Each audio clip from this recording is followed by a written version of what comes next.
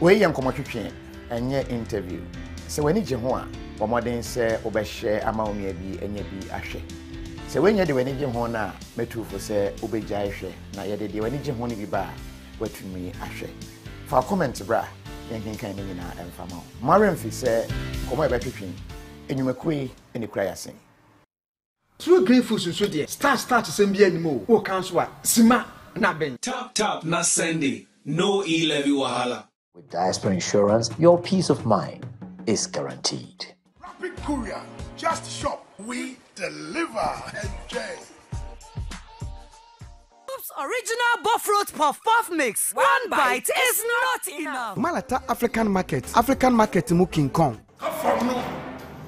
Every day is a Black Friday. Yeah! Minianum, some of us transfer from Dimupa. Na yare ahuru bi enam aduane bi ayedie so amie nya no. Ompese wonye bia. E de na obese se wadidim kakra. Na ne yenim da. Ya diabetes, diabetes, cancer, high blood pressure, cholesterol, ene kase mroso. Ya keka ho ni nyina no. Se yetimi nya firi nuane bi mu te se banku, fufuo, dokono, ampesie, ene ya keka ho no. Enti na ase pa enkoma True Green Foods. Ya wado ho akobo Green Health Pharmacy. Ene functional medicine center ho. Se wadi nuane bia carbohydrates no eye low. Yeah, very healthy. Na dey dey biokran say wo diabetes yo, uni bio. Udi a, uni problem. Me mu search right. If you say we True Green Foods for me no. We experience My pom di na sipi. Me sugar na ehuri koso tenten na. I told you Ma, medi fufu benku dokono tuzafi eba eni amala. Omuni ane na meka. Sa wo kan enche sma na be. Dosi mixed flour, Alka mixed flour, Fufu mixed flour, Yummy mixed flour, Kajma porridge, Ultra oat, Better oat, Clean oat, and the baking mixed flour. True Green Foods so there. Start to send me anymore. O kanso a sima na ben.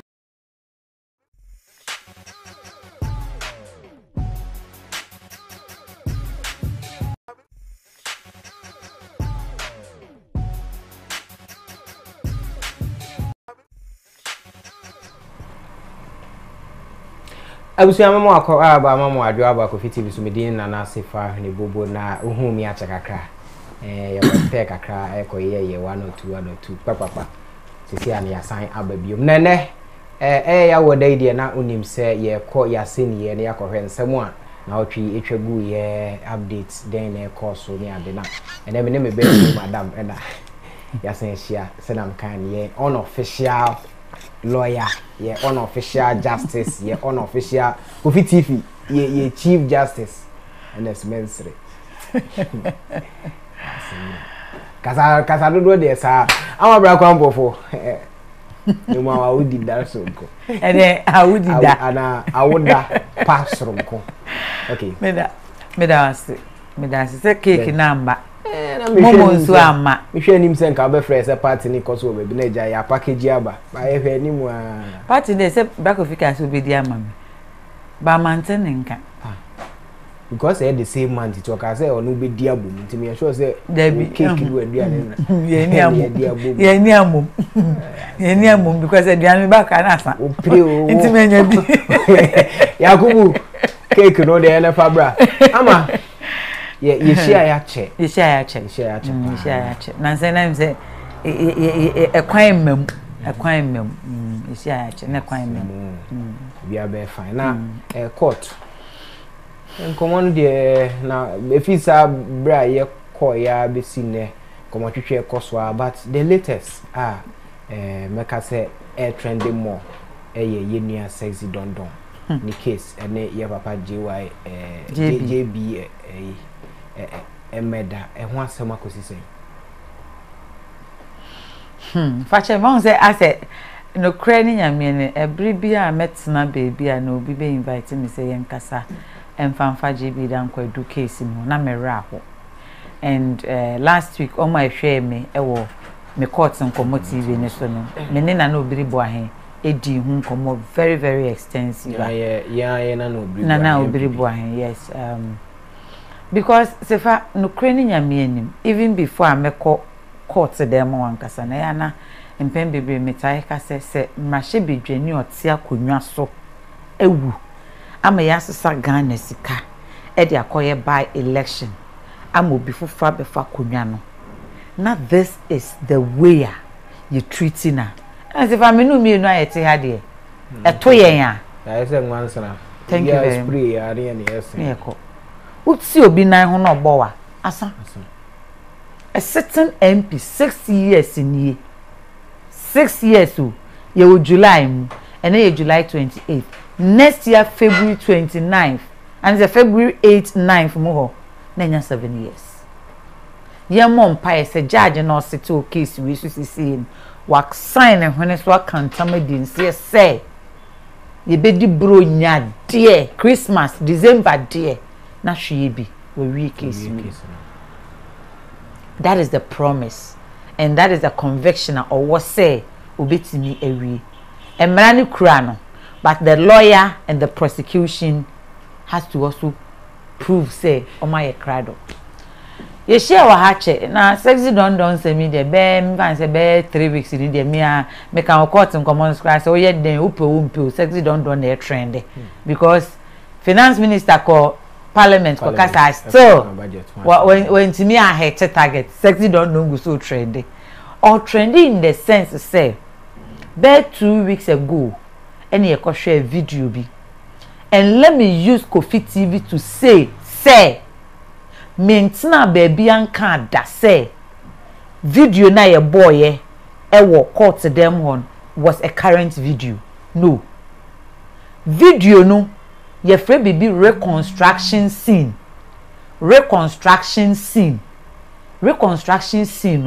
a video and na ye boy e wo court them on na sa reconstruction scene video no den na e wo video no na ho asem krat se e kan den ho asem se fameda ase video ni ye video a e bra ye che sexy Dondon foforo no ye che no foforo and mama nkai tie for say current IGP Dr. George Akufu Dampare ono e na che sexy Dondon then time Greater Accra Regional Police Commander Coco Board opposite police station kakraka na Accra region na a police station kakraka no e beka say regional police on no ye commander wo ne wo ebe makola no ye che sexy Dondon no na me wo makola ya de e na me colleague ba ko ye sports presenter no wo inside ho hwa de e no frame no se ama police force o match you be a omususu say ono no kun JB Dankwa edu so we all rush in there ye call ye no so mo bianko ye pamo ye mfi ho so IGP na che as abre no ukoho no na ukoho sense nchuruni na me call sense nchuruni but ye pamo ye because it was fresh and they were trying to keep him away from the media so that they can even interrogate him because after ni ache ne for ye che ne dana ye che na and na unsen some for the nya hinter first to break the news into obi arashi ekoho so reconstruction scene was say after ye toto na no omo esusu so obodi obebodi mini we na koye nti ye den na akọ ofie ho okay mini we na kodu ha ene ye fa ha ene ye esi ena police force okay ene ye do be kọ fie ho na wa kire ye kwan a wo fa aso a ura JB Dankwa edu ni fie ho ne dem ho enti video ni mu no uhu ne say the first part I share no eye baby a na sexy Dondon eti Accra region e dan ba akum na police fu atwa ne ho na ye toto na no ye bisa ne nsem na handcuff egu ne nsa but na ne nsa no e wo nachi oti akonwam obehu se akantenwa bi enye we bi akonwa we ni a but ye friend akantenwa bi yes emu not ni na headmaster fortuna so thank you very much and na handcuff gu nachi and egunensa gunechi ensa egunensa but nensa no e wo nachi see and the obetini say police ni bi say okomodel o my response but as to say ani another bin amba papa in sukomodel the response was clear ane and ye kofa nsu and it was a bottle water and no bi so and no pejai ne ti say na edi tuana no and onomoye and the conversation was into why na na call ye ose me ni junior gogo ne koye eye den na junior gogo and the eti ya ni so say me de me wo hwa na odi sika bre me say yenko police ni ba ko bisa nse sika eye ahe ose onim wan kan ose da bi eye note ben ose on kind note na ye the man as to say ye 10 cedis note as to say 2 cedis say ye 100 cedis note and 200 cedis note ose on kind na junior gogo ben no refer to junior gogo no eye Vincent Bosu the second accused person on the court. Okay, the second accused person ya chena on the court. And so that was make us say the part 1 of the video and in sequence into ye share no wie the next part na ye hwe no was baby a ye hu ya na ye gina JB Dankwadu efie no anim efie na anim ho no ena mentwa wa no o hwe screen so a hu se efie bi e wo ho atwede atwere ho na hu se nkrofo gina ho omo asom sisi omo asom afuna so mu di abobo enti hu se posi ni ehye minim se menka se lemon green na reflector atade ya tro police wo ho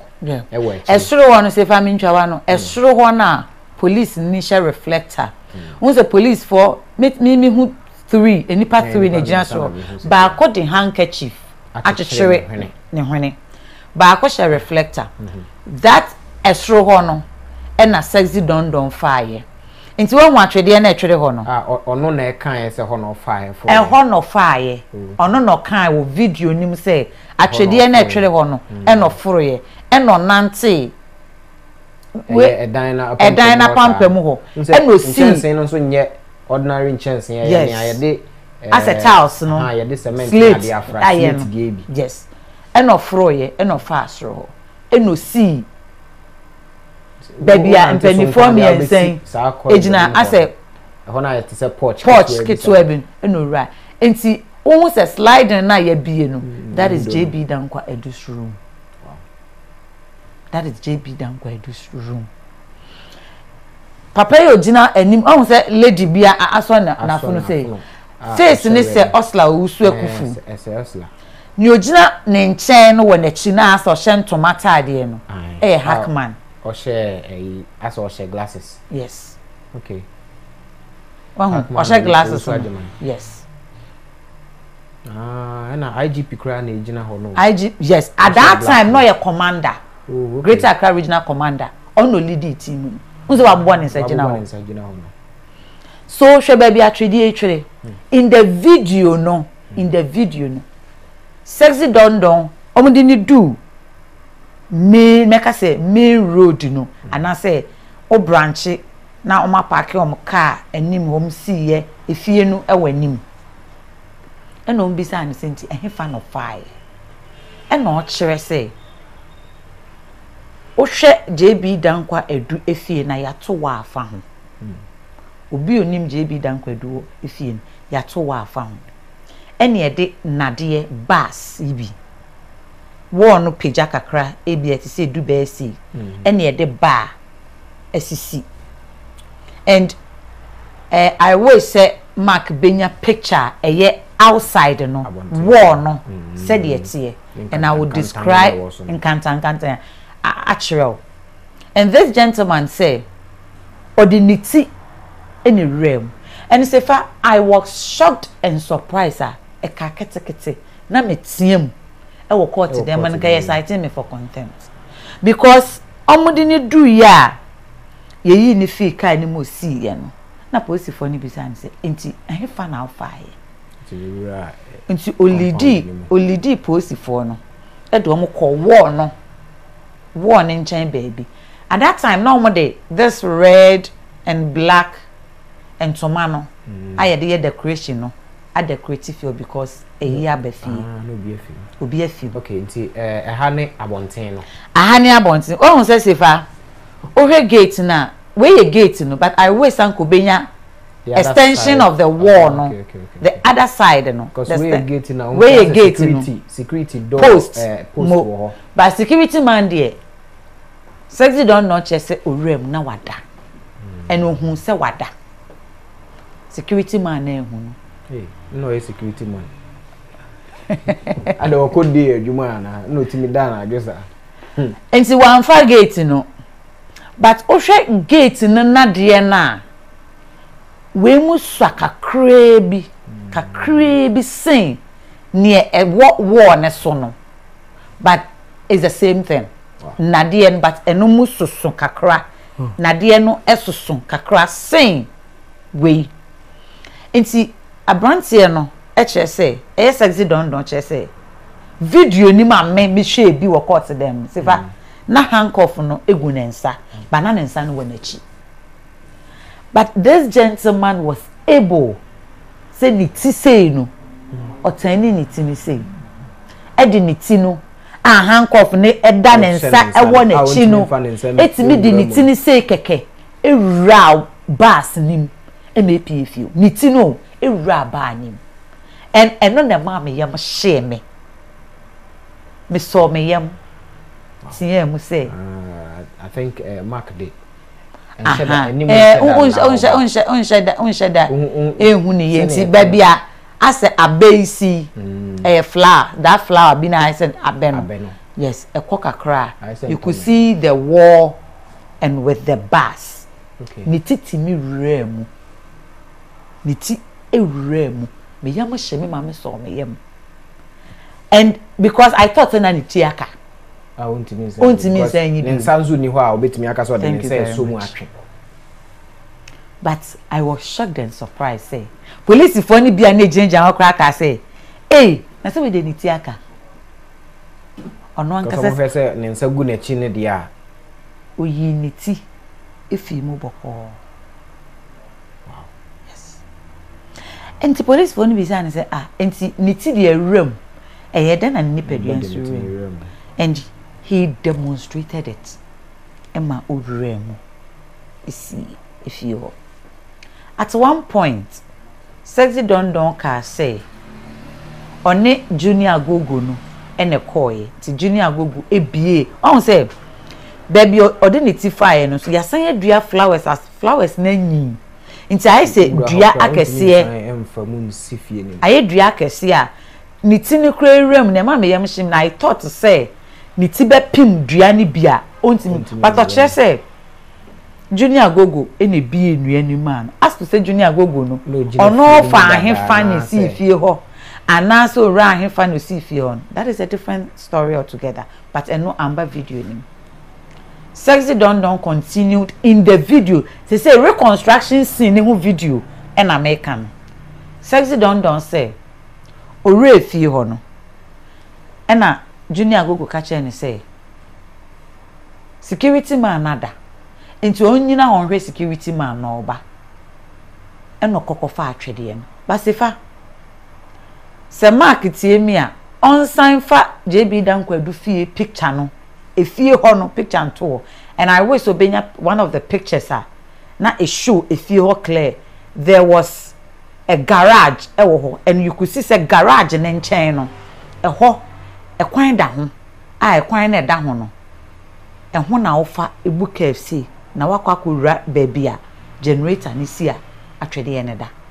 ti atwede ye it wasn't at an open place me a minim je bi fie no na metimi akasa me kwa kofa atwede ye wo ho this will be onim ho no betimi akofa in the video sexy Dondon say owura mu no e ko page atwede ye no this is the garage. On garage any cashim. So Ocean chain wa. Ocean chain wa baby I make us a hack man engineer. Ocean chain wa. War, war be was say there is a gap between this garage and the wall. A quine da ho. A quine da wa a spacious. Ye fa ho. E de kwachiri. Inti garage no e chi ho. Generator ni she chiri ho. E ho nso na natwe de ni she. There's a generator no pe na brass okofaye e de nante ye etwa mu security man anim na wada e no di besi ho e no foro ye di si ho no kra se ne atwede no hwa ye se atwede ye nyom di alumia ye ni aye ni bi tenye den anka very good one said it here oh kwan na American nti wo esi omontem wo si ene efie a eto aso no yes. na o hwe ase barbed wire is guso eguso metro ni nyina wo video ni se vi don say okofa atwede no e di besi ho baby enkrofo papa ya chichire ya hwe white ya chichire e ho na gate ni wo e ho na security post ni so wo kakra e ho so na security man ti abada enti ye fa chire o say ekofa atwede no e di besi ho osi ore nti police for ni bibisa ni say enti hwana na kire wo say aha na JBT osi onim da say JB ma hye bedwani ono de sorry so kwa kobokro no ono ni owia obi anim so ono de owia mobile phones ne laptops pe on fashion kan ho na police for ni bisa in the video say adenti wan na ka chen say sa dan we mu na obenya mobile phone ne laptop papa ne da nti won ko e no say ebro owura fi ho no ne edum kanea wo ba bia but that particular room there was light there light no na nya light ya so but you could see say a TV light what's a TV light here different from the normal light TV light nti ofro ekura edemo eno de kofa okay so this is a clearer picture very well a show war no yes garage in chain bi abetimi anante afa no ena hu we de hu clear say barbed wires ni so nti baby a flower pot me ensane sisi ho na ofa mu ho na obefa akọ generator no ho yes ho na atwede no so hye atwede che se enye se straight cross you a sound branch e curve kakra a sign curve kakra akoye se ura mu abekọ akọpem wall no side na eye dan na chi no okay ti video nim na police phone bibisa ni se enti we nyina na security man ada o se ane we hu hwe ti hwan na ka kire wo se rasade no so odu ho no na kane adum wo ba bia ho pe na light ewo eno sinti na okra scissors na okra kata na okra knife na no so ye den eno o kire se scissors no se yedu fie na net ibi ewo ho a ene editwa ene se o trap da o ditwa wi anu wabi kata no mo de ye den o se sliding doors sliding windows anything sliding kata no mo de bi asu se o de ye den ni bi o de den ni bi ya semo knife ne de o se critical moment eno mo yisu na tie e ka ho catapult bi ni bi san se ne no na mo de ye den o se ndom de pamon kraman into mo fi na kraman o twimu se ya na se nse no o de bo se ma ai se o wi ani se na se oguniguno aboa na se aboa na ko na chia na se onshi akraman na adwe and this is the story kraman bi wa ofa dia sa abre no to hye wo so but bia tried and tested inti on try man nya adwuma nko mfa on you and nema way and no de call here in the video into a can happen a police for bisa and say okay inti no ma see a picture na open yes. I think we more clearer IGP a chi ho no na hu ento menu ano say ma kube wo say so o say na na ho te say flower bi I say ma kube no I say still duane kura si animu nti un say ho no wo no on say ne NS che won ba no IGP achi won o say wo na ya peja kakra o hwe abrante tintin yo gina esisimu na wo no wo form wo form kakra ti pillars no ya san abrambramu esisi ho say abrambramu no across it won but ure ma won say inside ni nyina flowers o as a hedges tintin and so esan wom and this hedges ni so enyi a won say ni dua no eya na yete etitin so but emu and a branch sexy Dondon che say of fire dwa ya wura mu eno na oka say agugo dwa mu ma na otimi edi FM nti one for main gate and a one ra wenim but rather of far enchen wo ne ho say eno owura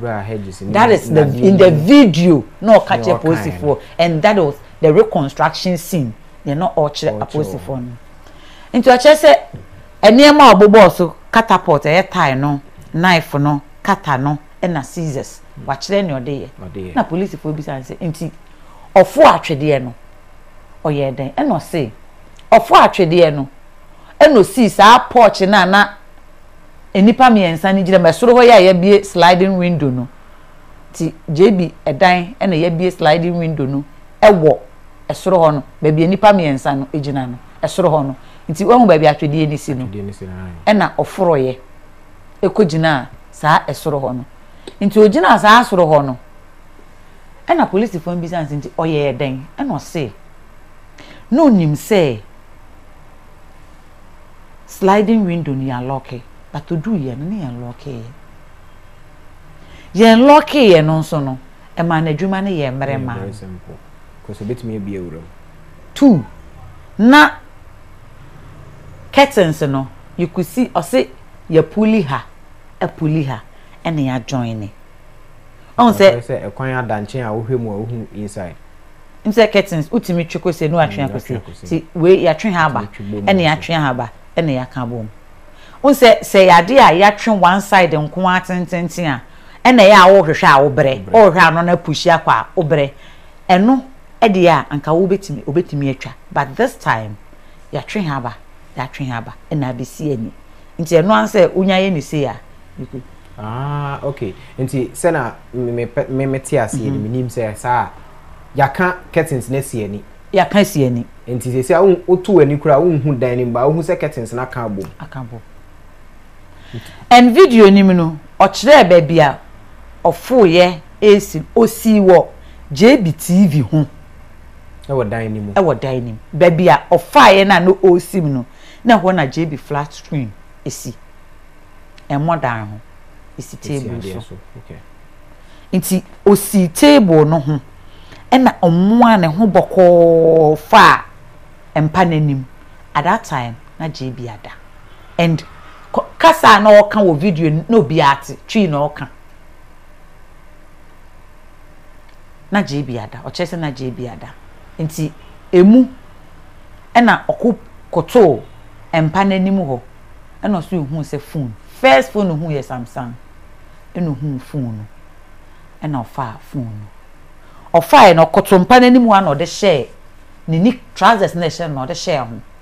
o page ani mu no hu se ye charge iPhone e wo dan no ho e no kotu iPhone no kese ni mission akọ no wanya ashase wanya baako enti odane ne ho no se menya phone studio ma me hwese menya laptop ene watches to start is obi drawers to obi drawers no prekope e no kache posifo ne se JB bo pitrinya ne and you could see say owura dem ho no che se na TV ni si so and na ohu se o che se JB e hwe TV e no daja ho nti na remote na ase asleep e finance nti JB o se che se JB sorry ya pe e no page remote ni se odum TV not knowing say obi kura wo dem ho to o che se papa ne sorry you odum TV no hu so obi gina dem ho e no no so hu papa ne yam hye no nti odane nachi se oko anko be fa window ni ma sense to o che video ni mo che se JB so ne kon achi sei e no start se o tiam okronfo o se o kan okronfo be 5 times and no can thief there's a TV in my room there's a TV in the house o can be 3 times into o se afi JB so ni musa no papa na so ne kon achi sei na tade enum e na wam eno into no ma pe na omoa ne sei prekope eno fi ase se oni JB struggle na police fo mbisa se mo ye den onye nkyere no se JB asa one na struggle sa no almost struggle wo mpane so ne mpane so edisi form to se de wa no no person oje ne ho na odwane nti afi ne na obetimi aye ne se so yi knife no na oto ekonachi because JB amoa ne sei nti oyi knife no e na oye se ode wo no e wo nachi onhwe papa nanim Also first cry not say or yes say ebe hunu hunu aje bi na nka wabo hu na wagyan no into yes say ni be 3 times at one fan no. That is what he was saying in the video. Or yes say be 3 times no fan one. Third time no and a war JB. A war no ankom and say for knife na me hu ya ye de ba court e be testify no. It's a very sharp knife. Very, very sharp now. Etino a black. Obeka se knife near this and kutu ni be fian. And ubika of the wall far 3 times ebekum papa because a fian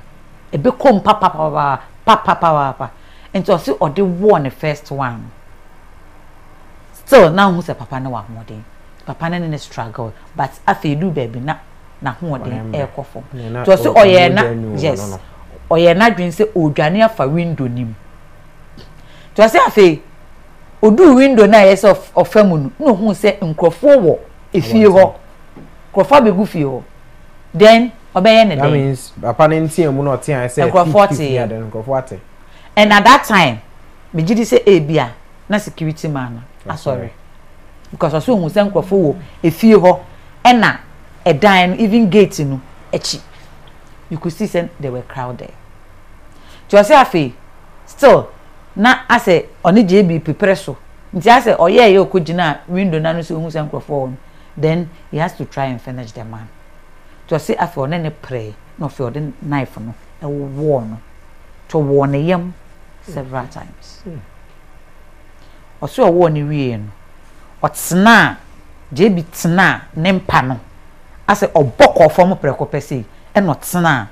nempanenim. And in the video, Sexy Dondon demonstrated it. Otsana and panenim say, and an chichurem pan, and a why see.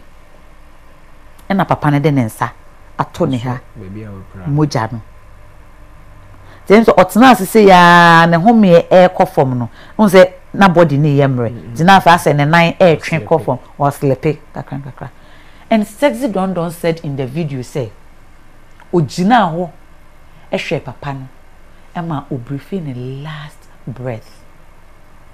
Ojina ho, a share ni ding, Emma, JB Dankwa Edu, and who made the last breath, if he has see so, who said papa no, with him. And we fear say, then obefa another way. And in the video, Nusefa, the reconstruction crime scene video JB Dankwa Edu fie ho no opie fie JB Dankwa Edu dem ho e ba another room 88 enam corridor nim and there were blood stains on him so ni footsteps no even time am call ho no na baby ode ne nine boy ya na moja e wo ne ho bia nti you could see say blood stains na e black aye black and chinchin call and I saw in the video with my naked eyes say one of the rooms no room na empabwa enko na egu danim and okotutu niema kakra ho nti eniema ebi egu form no na unhu se ba bi otiaye no moja ye ho and moja na adent na yetuntum corridor nim the footsteps no enyina was black ana ewo eho ora sa dan nim no ose we nya hwe no nim so betimi afa sa dan nim apie na obi a wo wakọ kronogbo a wani tua se wakum obi ankrofo gina bonten ho de osan kotu ne ma sa aye enti police phone bi san senti oye den e no se okọ ho no we nya hwe osan ko pe bibi wo ho aka ho se ono ko re laptop ne iPhone no ko no nya phones too a se so pe laptop ka za no wako too much enti osan e sign na chi ko JB dem ho eno ko yi JB atade because o say afi na moja aye ne ho pa ontimi fa moja ne so nkotena kem to ko yi ko bi wardrobe eno yi JB top baako to yi top na okọ no hu say iPhone box eda table bi so wo enchen eno say de me fa yi me hu say ne box da ho iPhone ma fa box da ho na iPhone we so no oh you be new one you dey the box inside or you be just box make I go check oko check then say brand new iPhone e dey the box inside hey you know yi iPhone but ready and then say when you 2 iPhones and a Samsung phone na obra fa top no e ka ho sabre ni na nkrofo gina bonten sa in the video no not say sabre ni na nkrofo no abonten no bi amfo ma asoro ho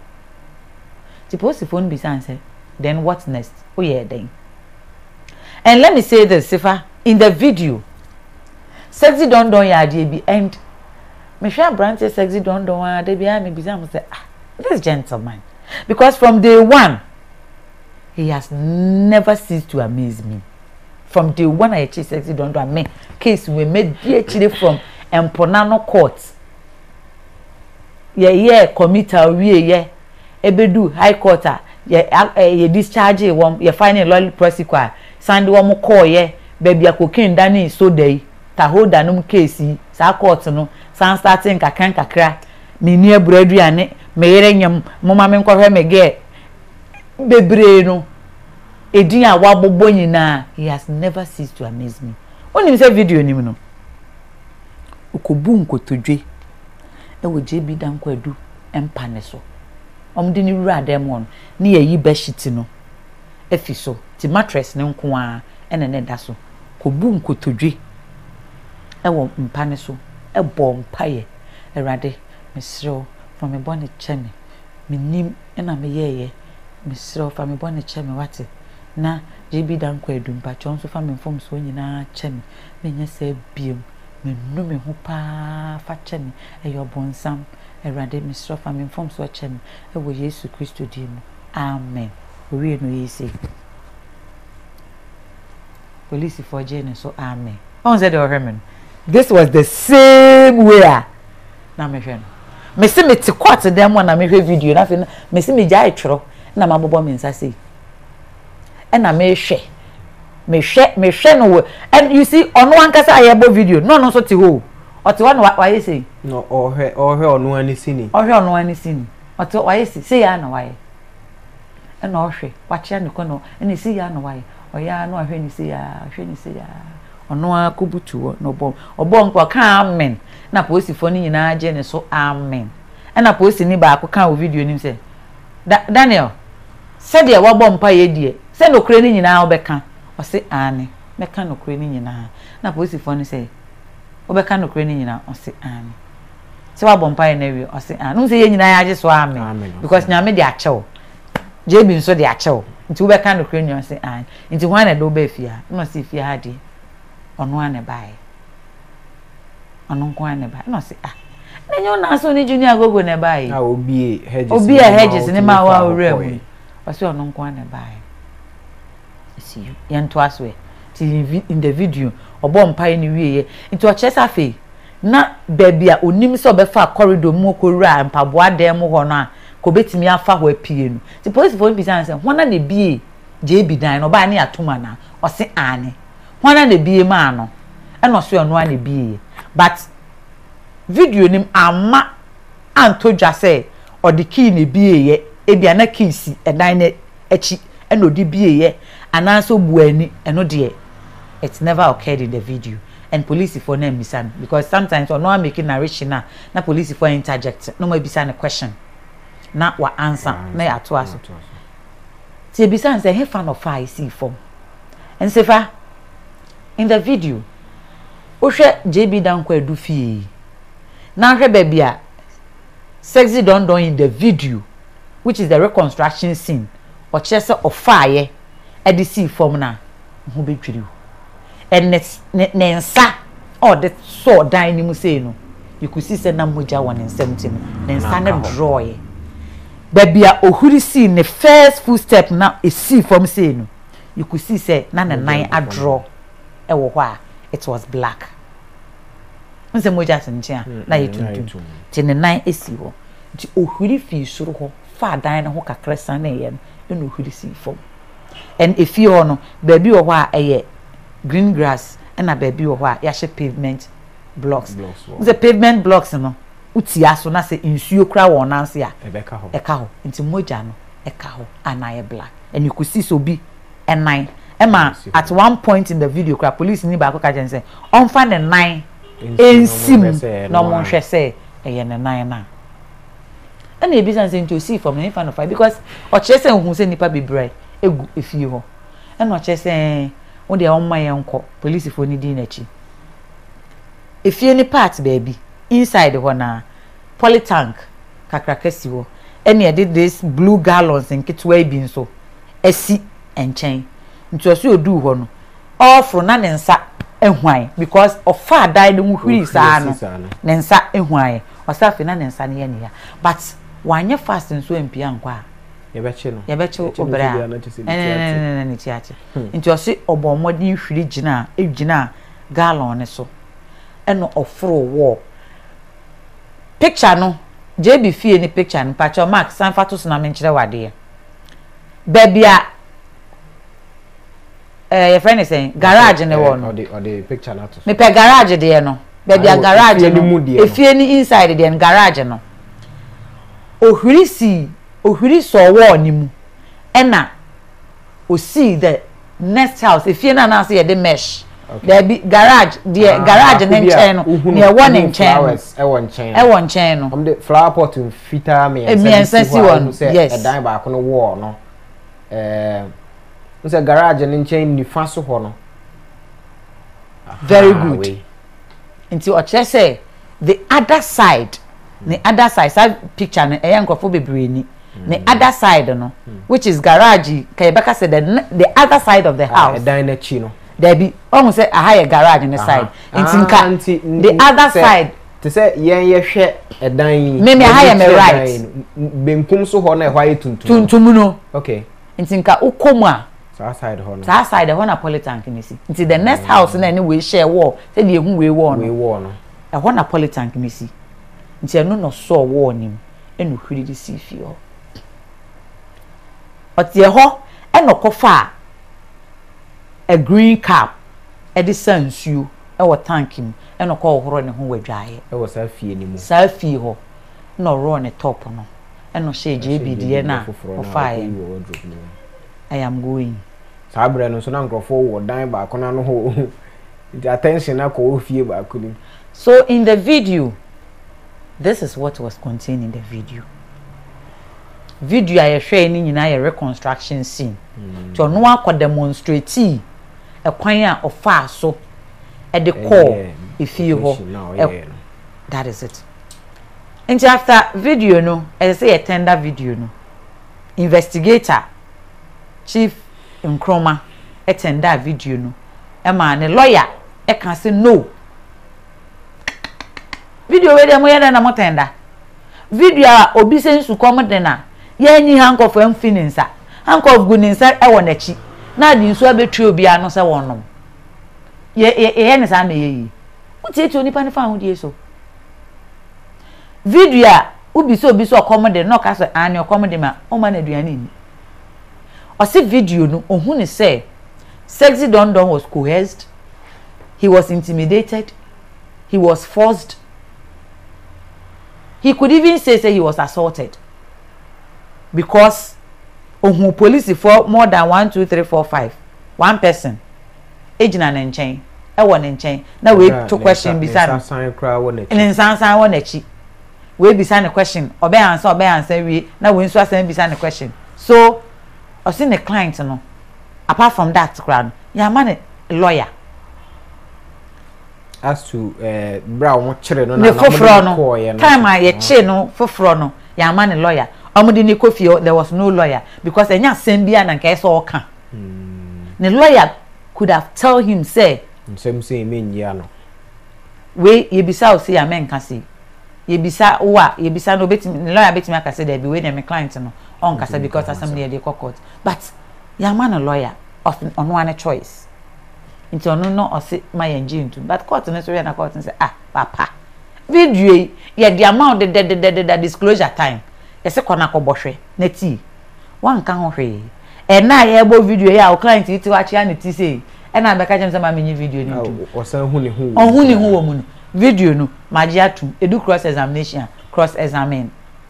investigator because investigator na o te court dem on ye hu no video ni mbi okay oni no na call scene crime scene ho enti question bi a wo bi a be bisa ni bia he could answer enti magia tu ye feel ho ene ye se ye betenda the caution statement and the charge statement. Oh, your ma ba ko so 11 February 2016 pe lawyer ya dan kwa say statement na mo bo me client na ma na so ho no ye no e man ka na ni ba ko ye tu ato form sexy Dondon nonom amemene fiu wo si for say wan twere ni statement na nyom de be ye no na nya sam ke 20 mpacho statement in the court men yintum because o person che say almost share no almost share no yaw amana say odi hu na e tworo okay enya tworo keke kra o san kan atwi mo bi tworo ne brofo enti se me bo mo sa no wa tworo se me bo se fa kra din se fa na bo me pa na mark ho ye mehia na wa tworo mark din ahyem se next ho na ye mehia na wa tworo next din aka se fa ye next e bi nso a na man ka se fa ye next and na prosecution nso oba penny se fa koba church say there be we have microphobia from independent witness ni omo ye ne say ye betro amabra kwampofoma no asem case no ye high profile case no ye murder case ye to ye nsa frɛ e bi asifa sifa bra sifa ba ni akache sifa me pese obeye adansini emame enya dansini a me do court na emom adansini a me kotwere obi anu asem betena mu bi na tie nsem okan titiru se onipa na ka se e bia menti brofo meka igbe meka frafra meka nkran meka kasa fufuru bia enye official language ayi beka se ye brofi na brofo nso kan ye official language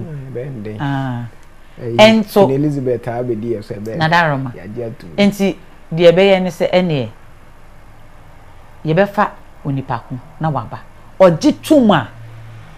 na afi ye de na ko hu onipa na ye kwakotworo na no asem sa nipa ko no hwan na e kofa na aba police e na e kofa na aba ye onipa na ne ho akoka adwa mu na e pe ne hu nipa bi di aba e wo so yi obi oye busuani e ma onipa ya che no no ana se oye nipa ben kra se fa me dance pa onipa ye kofa na aba na edi kan police fo na e kofa na aba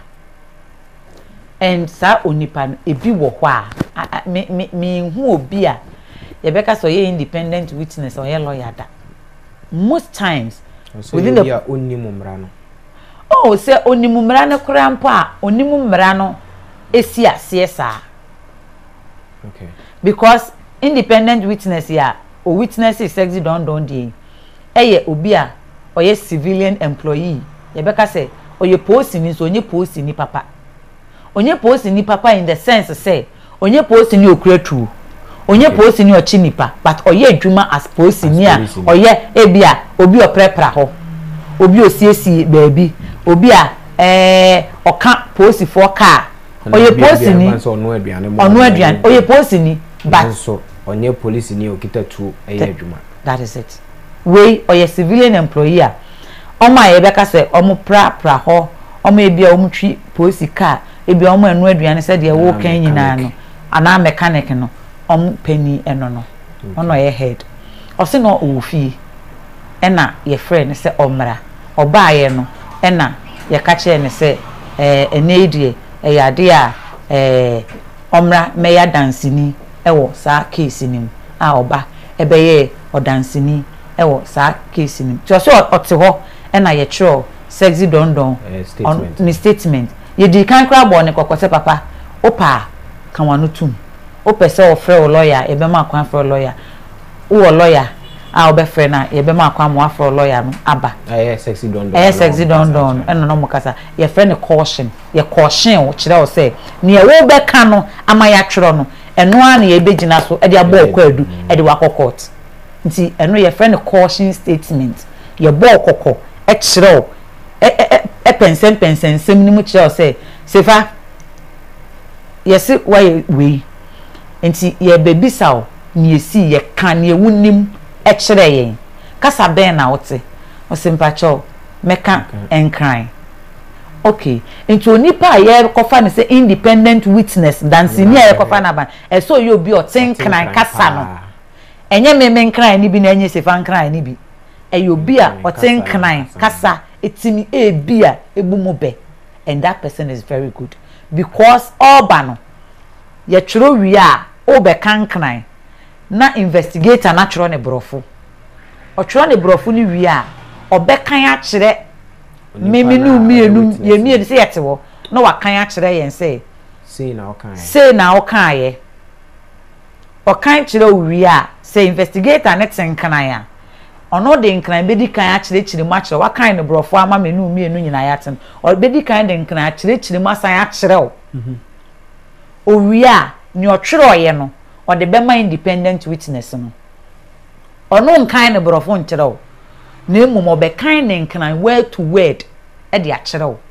wa kan ne word to word a kire wa wie no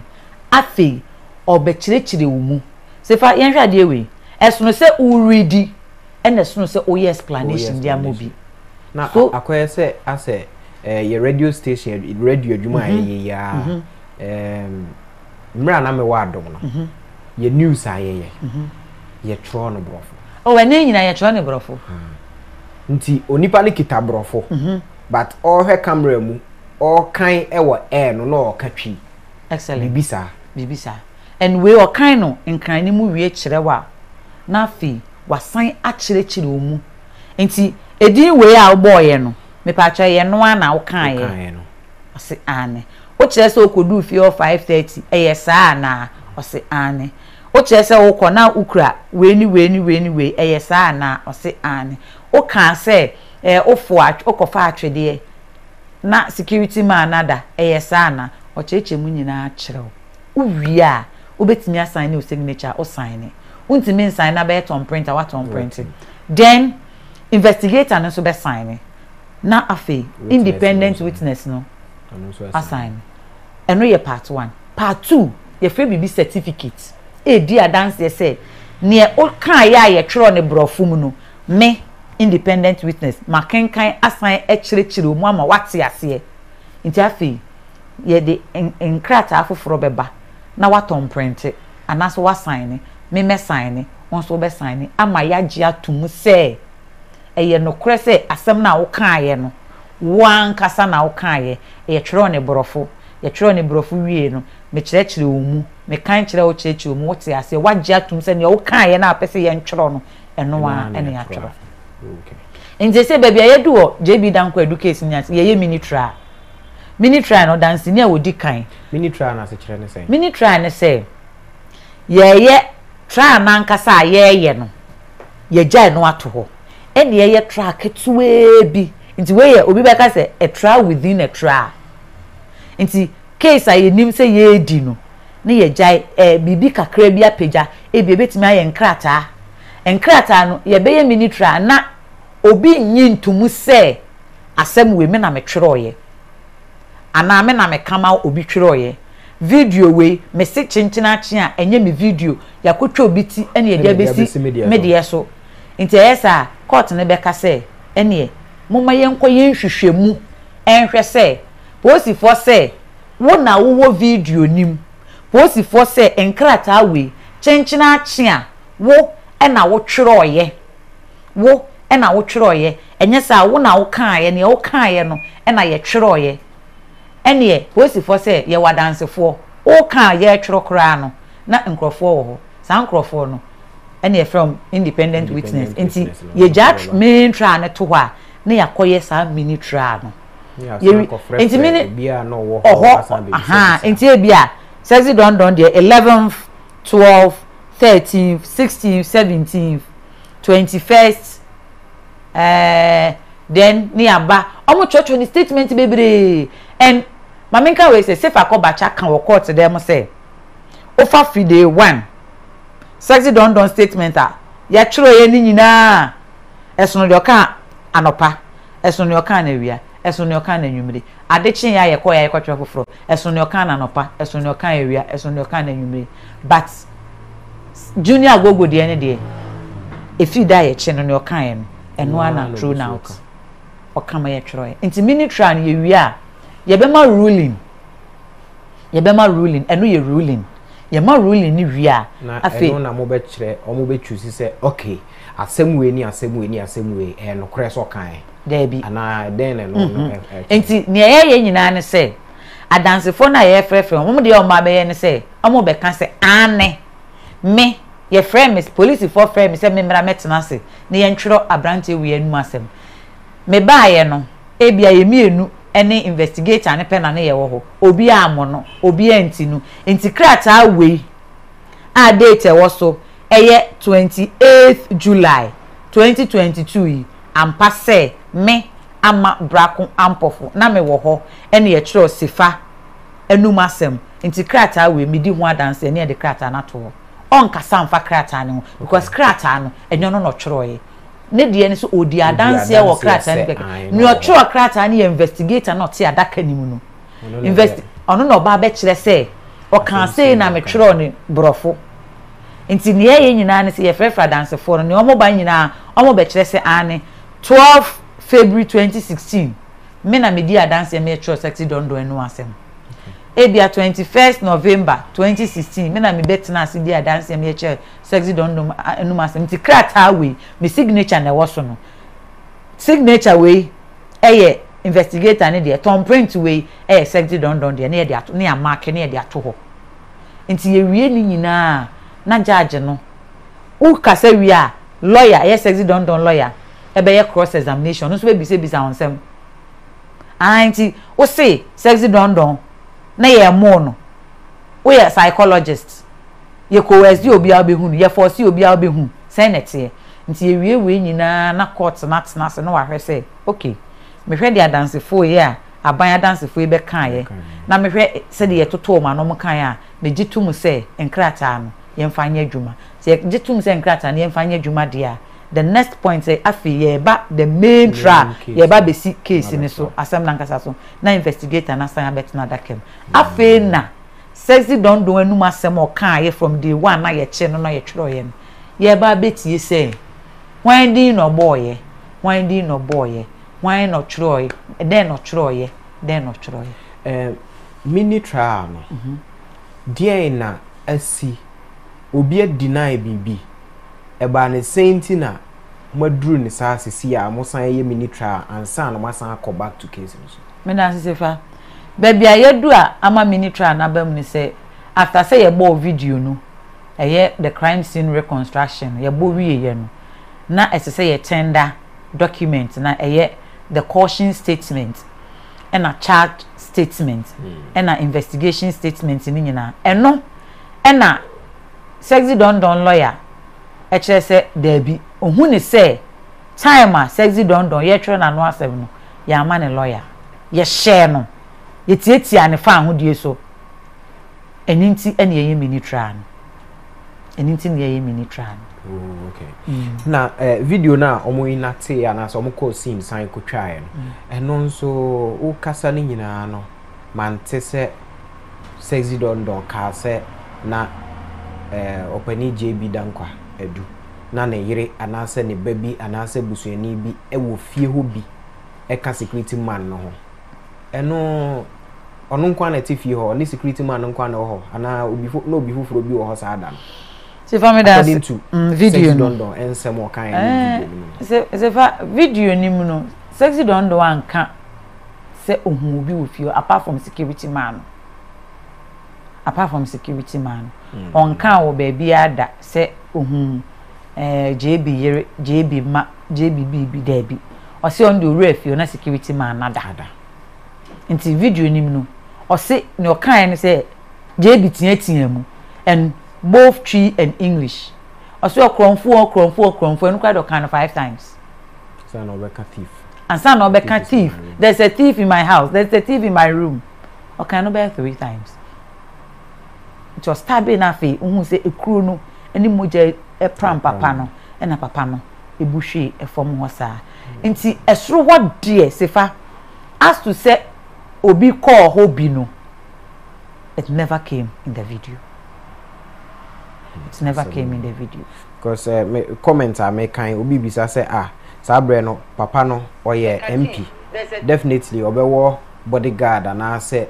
obi a onene nante sabre no nipa no wo he ebi nso bisa se na oni tuo nkomo no de nkrofo di wa ade asepa begada da obi say one, the security man was sleeping and the wife is inside with the husband, so that means the security man was so you see me who comments then for money be na any issue no. Let me take this opportunity to explain what has happened in the courtroom. Okay. Near esi wo court dem na America. Enye near case ni si ye obi aka ayatesem. But investigator ne ba court no. The evidence in chief. Ye ka so obi man evidence in chief a. Nuonimu nyina na oka. Ono no koye nhwehwemu. Nti obetena se a ye si obi boni nkuro. Nti Chief Inspector Nkroma nkuru a obebo ye no ene say almost starting nhwehwemu no the most questions was ena na yere wen na yere wen o say omo frɛ JB Dankwa edu yere IV etwero na no asem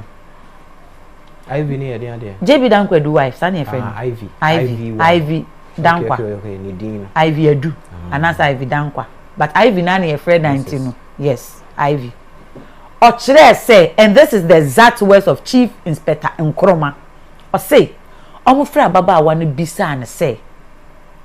eden na onim no Ochre say omo frɛ ne phone so there be okopo omo invite no kopo who say asem si a mo wo fie ho ne ade ne yeto ye nsa frɛ mo na ya toto ma no and asema Chief Inspector be kan ye e wo court dem no say maame ne kyerɛ say ne nsɛm o come up o si for tro ne say enyo ne kunu ne da nienti enyo ne kunu ne da ne say omo baba akọ yare ye JB maye mienu ema o se ba akọ yare ye wan kyerɛ sɛ keto ase pani o se ba akọ yare ye om de akwala ne ko hospital omo ba ye no emu na akwala ne sɛ mama me no obeda because ni hu aka akwala no ti maame ne sɛ okoda ne ba ne nkyɛn akwala ne ho to no though there was a fracas but enye sa fracas ni nti no na na ono ne kun na o se akwala no nja se still akwala no ho ato no but maame ne feel so obeda akwala no nkyɛn nti ono akwala no ne da in a different room enti maame na ante se obi tiatia mu ofie. Chief Nkroma continue by saying say investigators are a KOFI or Sahana Machano and answer no petutu the first investigator to go to the crime scene say omo no security man on a fray say akronfo abafie ha nti all the time me gidi say na sexy Dondon say nkrofo wo fie ho na security man nso aba court dem abeka nionim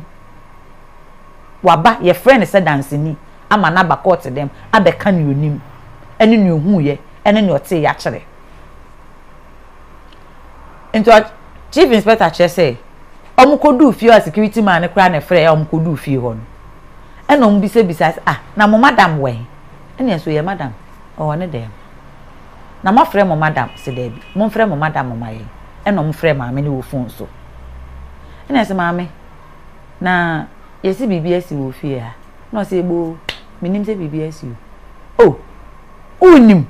nkrofo ati dede fi obufi abedu fie wa oda fie ano you know here you no mo focus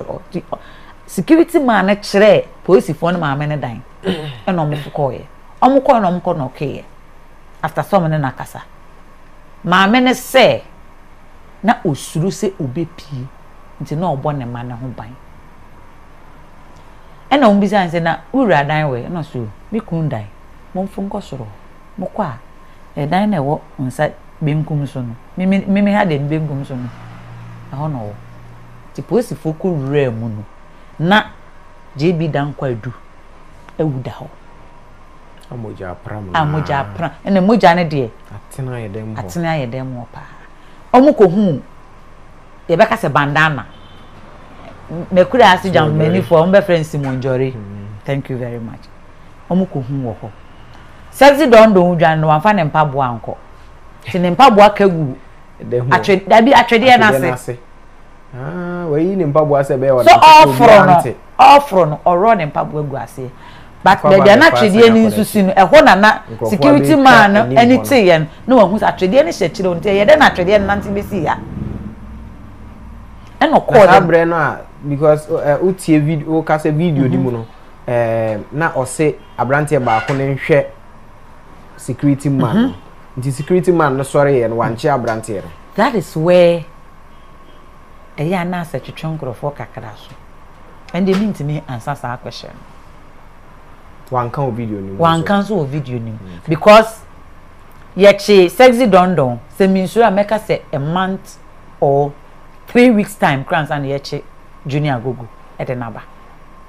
enti sefa maame no asema na meguso American enti posifo ni say maame ne direct wo mu tu where JB's room was JB's door omko na JB ewuda ho e ko fa body no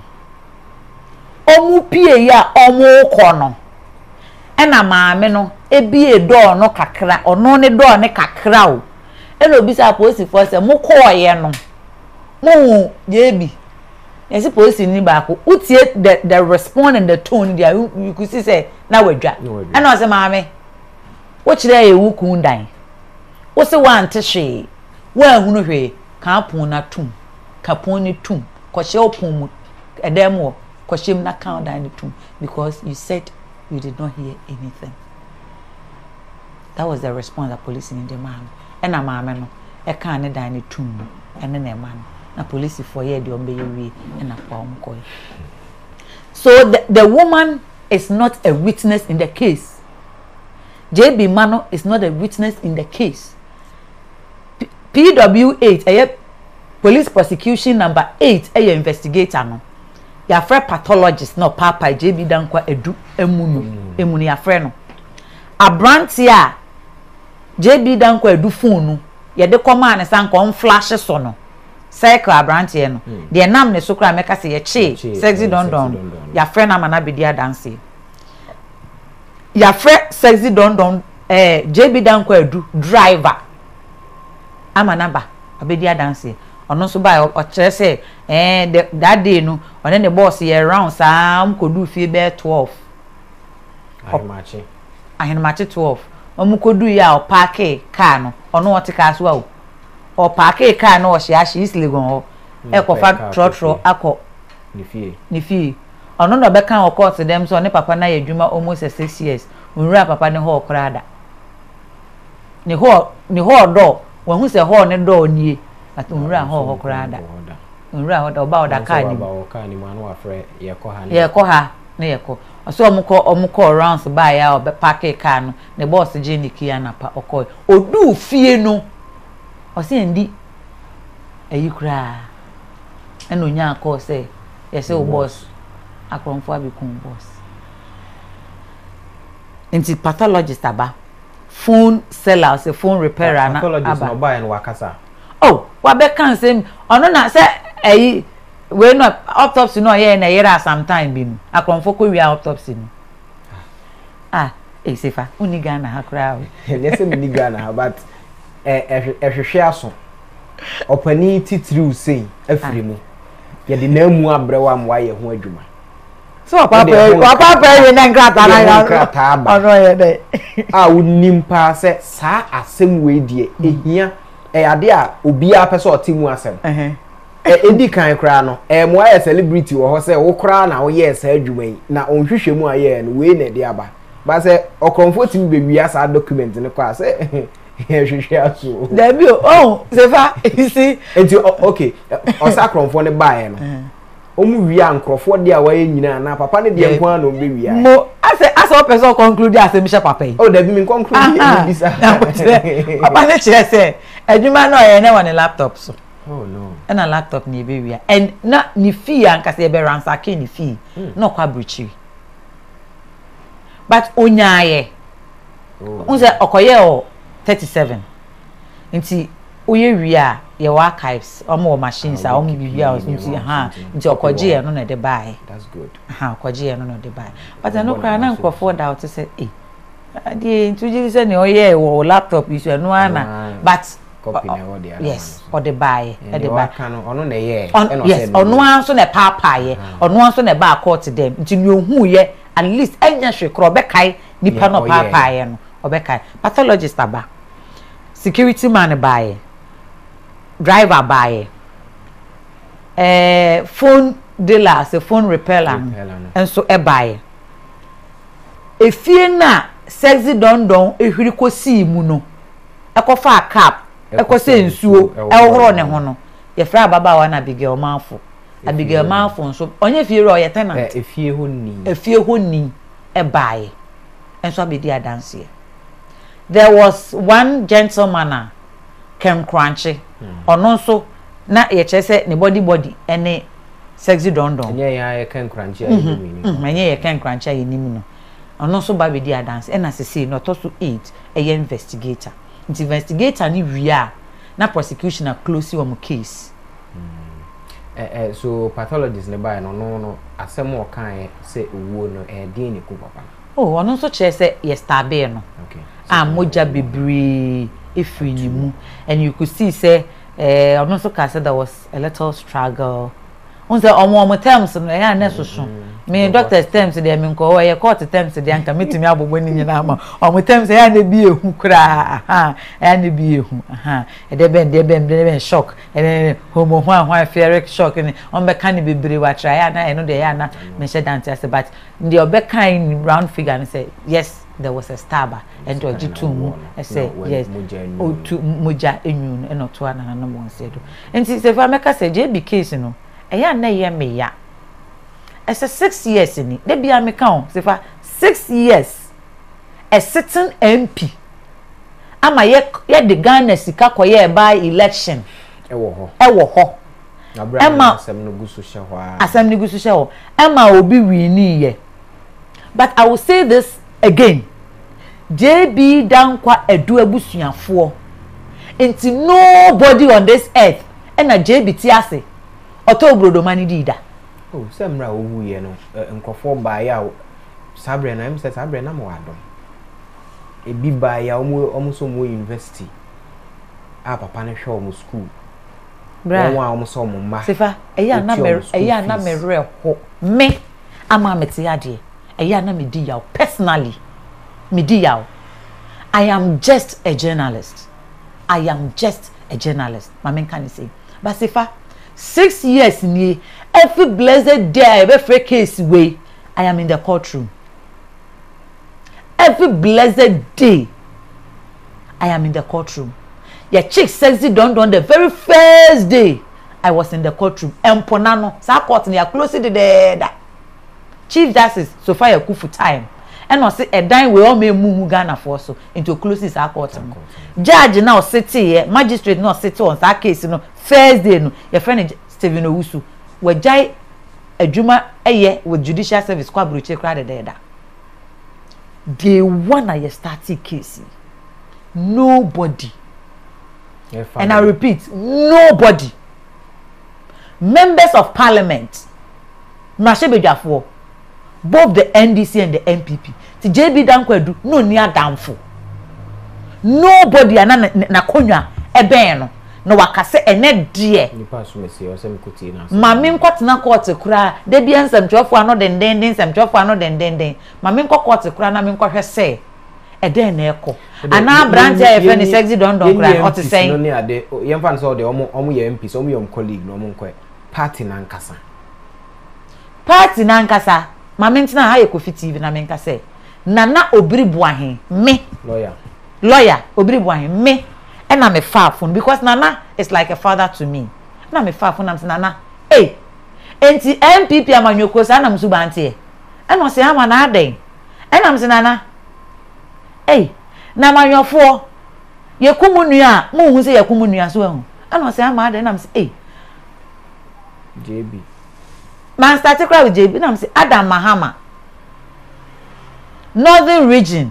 chairman na ye hwi ase de go ni so no Afoko Gregory Afoko case no wana na court order no atatia no me kai na say ama what can someone am say nana Afoko de kra de ba ye nche JB Dankwa edu case nti mo pese mo ka che me say obi eni ho a okai JB ena nana se meba ama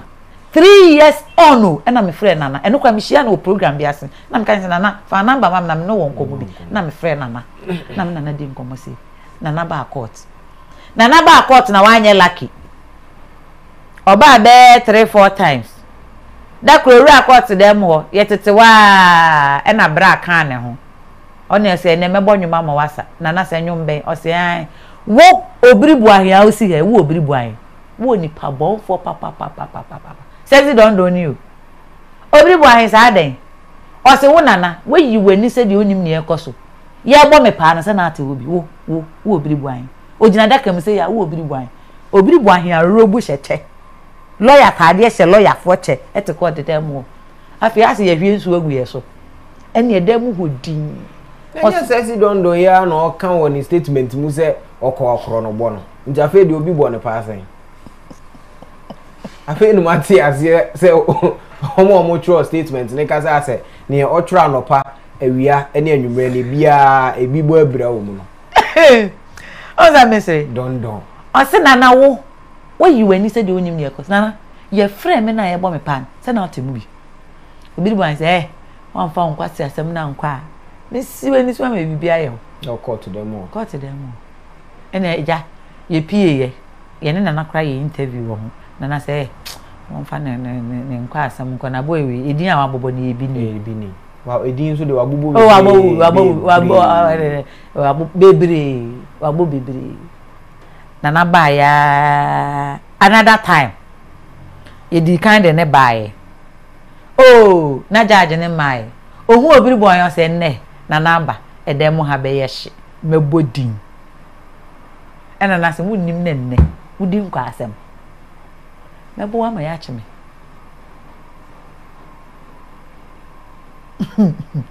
but you see chena ache no e fa ba bi ye file nolly prosecute no because ye start ye na ye file nolly prosecute no na dance 4-5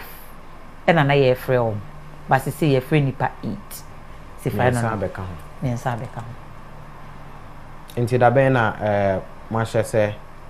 musan kokota makoto asenim na me yadoma Monday na me yadoma jode ya and I think that Monday will be our last sitting 4 at the court say you go break legal break until July end you go legal break you be back October nti sexy Dondon ba ko home kakra na nyame ya ndoma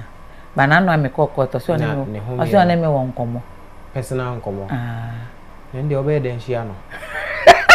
aya no pe me ka je ba ko fi oh ono sa o du ba bia any of the reporters to me o to court wa na bia ye wie na ye mfa o mu nko na akotwa mu nanimu a bra me ka no kre na kire wate no kren meka no obo mpa e obu ko to be bo mpa e police for ne nka no kren o say o ka no kren na no meka no kren na ba na funa hye o say say oh I fresh wow I fresh nti je be case ni de sefa e ya na me nko ade me re ho ya re ho se mu se na o ka no unse o ka na meti odin mi a certain MPO ono a owo driver e wo security otifi pamu ya je ho obi atimi awu na te compound house bedu na me a me de alajo no circle ha tudu bra na me fa ne crancy na case no so senia justice wa kano justice leader say ma o se ono de o bom pese by December na me ben adoma ye hu ba bi a abewa o de puma ye fa na ye wi bi because Borga ya semi na me pese mi sa ho se ono even so ponchichiku ono na sem no so won asa afre bi na akosi se the last time ye call 18th no say 18th no na ye call ye and ye call say ye train attorney general advice and enu kra de BBNC ye train say attorney general de ne na advice ne beba na futu e beba asked to say ye call high court and I said they don't have any evidence against him, then we know what to do. They say you're trying Attorney General's advice. Yes. Court, no, district court doesn't have jurisdiction in murder cases. The charge and some medical catch say preparation to commit murder. It's the same thing. They say they are charged with murder. It's definitely Bibi Uncle. But if you see, Debia, I speak with passion on murder cases because fair. Sisifa, unimobi. Na yesi ye kunu. Obi kunu na case ne pende ye the doctor come Attorney General bosome baako emaye bosome mienu emaye bosome miensa emaye sifa eba sa pa na obi beka say the moral the vim obi adi case na chi no na eyera afi na abeti an na assembly kra say ne yakohu Attorney General na assembly kra ne won de sika afem Sifa, na Nkrofo start speculate. You give room for Nkrofo to speak anything. As a bibia, omo adwin ye omo bia. Me betna KOFI TV ha. E kan say, enkwala mienu na ye ka so enkwala mienu ndoket no. Eyiraye. Yehu, ya start case no. But the challenge as at now na say, yintimi for jury. Sifa, let me say we the mintwawa no sexy Dondon oma KOFI akoye saa na mo ni nyina ba efie ho minim say oye MP de enye den a pani and onim security ni fie ho na CCTV camera ni ho me ma won ka sense there is no CCTV camera anywhere, no CCTV camera ebi mo ba bia esoro ho even ne soro ho na ye hu ye no Borga proof could be new. Say, you can't say Borga proof or say Borga proof or some one proof. A be new. Borga proof. A be new. Sliding window, no. Ubia, with the sim. When I make crash, I better say with him. Ubia, with the sim. Borga proof, no, so. I know who near war. A woman, a ye, a sign ye. Ejato baby, her software your name, ma, and then a yeah. But if I think, say, a woman, there should be a woman, a young. Now, Cecilia and Cranny engineers, so there is a way I bet me a ya. In case of emergency, bet me a piano. Yeah. And I say, oh, by all the hinges, based so now it's me be a door now. I think yeah beboa e bia obi nya ndwen ho nkwachira me engineer mo but side idea no ho what can me just say people will pick it up and see what they will do. And say mo dey hinges be so na e do time aputupura emergency exit key e ha na sign mo nkofa na mo mie na mo mfa hompie. I think beboa na o ka nkwada na ya susu se omokum omo nyonko ya o kaso ano na o ka se yentimi for mu jury na hwan na qualify say betimi de no abetina so bi na omo adwuma na say family dance. You see sometimes na cases court na echese ya na obeti say yes ya say twa ye ho na ye kasafa mob injustice we create the room for mob injustice. I will say it again, we create a room for mob injustice because asema anka yebeka say evidence da ho pefe evidence da ho pefe enkwala mienu no ba ko aka ketwa na owo 15 years na aka ese me ne madam for no ye na eku Ishmael Mensa Abdallah waje atum mofra no ketwa na de waje atum panini na say me esi kura na mini hobi meteye fine, why don't you do fast case and let's go. Sifa case there was 6 months, 6 solid months for the full trial. The Juvenile Act na chere say nkwala no nka ye chewoma aboro soa bosumi nsia esese ye di asem no ewie tinton time. How many months in ye feel district court eba high court, how many months in and then an answer was the 3rd time yakọ court ayentimi for mu jury say make say ye nya jury ni bi obi say jury ni ye for so be jury na obi oye adwuma wa ban adwuma mu bia qualify say oye jury ba police for nka ho teachers nurses obi oye adwuma bia fire service obi oye adwuma Ghana Post obi oye adwuma social welfare bank obi atimi qualify as a jury registrar court registrar bet sure letter no the aba aban adwuma bia mu or the bar no aka chem say bia ye penipa 5 efimo ye penipa 2 ye penipa 3 enti quota or the be mamo no then you provide the enti ayenya bi ni say your jury system no sifa not I have said this on Court in Komo TV and obia wetie me e wo Court in Komo TV bia I will say it here again on KOFI TV say our jury system is bad. Omo adwuma ni say omo ye hefo. Omo adwuma ni say omo beboa otemuafo no ama wadi asem and jury no eye murder cases nko a e na omo wom. Nti ye frɛ oma omo ye 7-member panel e beka say 7 members meme no mienu ene ya boye kwa edu sese bi ye komobi nti menu mienu na ebe pick jury members no nti ye kofa omo ba